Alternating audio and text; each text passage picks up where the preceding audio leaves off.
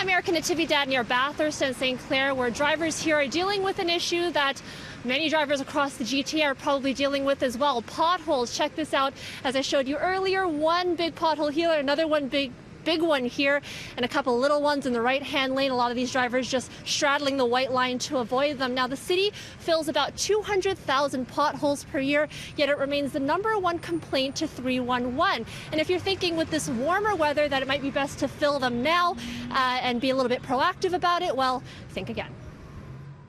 It causes a hazard for the drivers, for the trucks, the buses, the streetcars.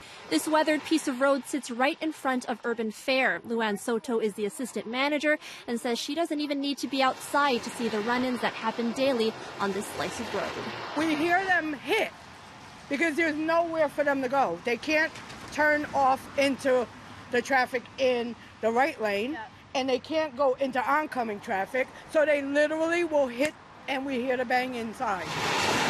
Soto says the fractured road has been there for at least 6 months and continues to deteriorate. And the pylon warning drivers of the road hazard, even that has become a hazard unto itself, getting knocked into the middle of the road.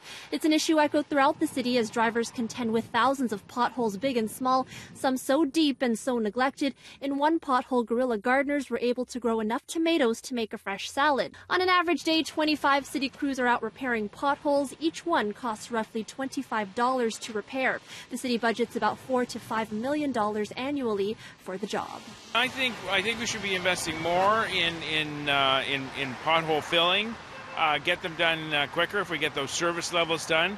City Councilor James Pasternak heads the Committee on Road Infrastructure. He says at the moment, drivers will just have to contend with the potholes until the weather gets warmer. If we wait till spring, there's a risk that there's more damage, but the potholes will hold in the warmer weather. It's very hard to get a pothole filled in this kind of weather. But certainly when I go back to committee, I'm going to be talking with the General Manager of Transportation and seeing what new innovations we can introduce to the City of Toronto to make sure that the potholes are limited, reduced, that we reduce property damage and personal injury, and make sure our roads are safe. But the cost also falls on the driver as well. We just had one today with a customer went through a severe pothole and blew out a suspension component on the vehicle. Panosian says the damage caused by a solid run over a pothole, depending on how big the hole is, can run you $500 to $1,000. Cars go through these potholes and they do get pretty much damaged. Their rims get cracked, tires get burst,